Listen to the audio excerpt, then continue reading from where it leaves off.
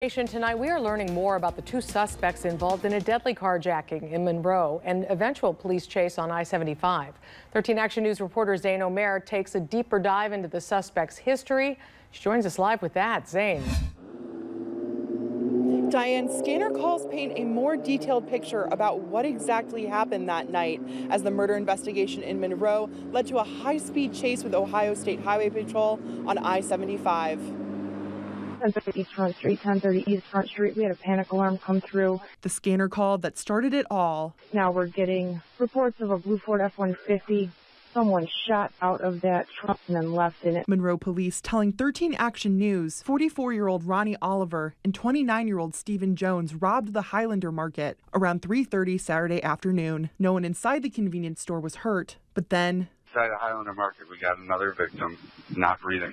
Oliver and Jones opening fire at three men outside the store, killing one and seriously injuring another. Police identifying the man who died as Michael Ronald Beck Jr. His babies will never be able to see him again. My kid didn't deserve this.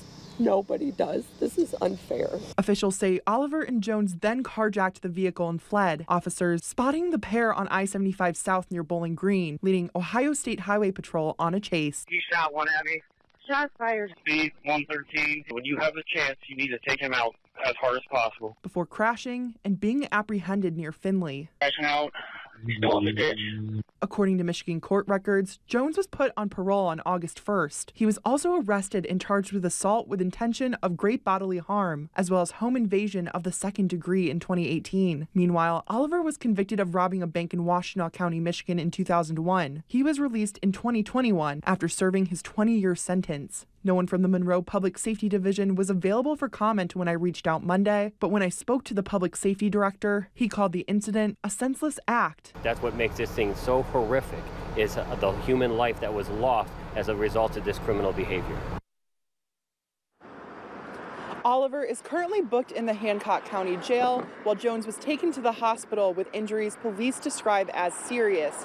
As for the other man who was shot at the Highlander Market, at last check, he's still in critical condition. Diane?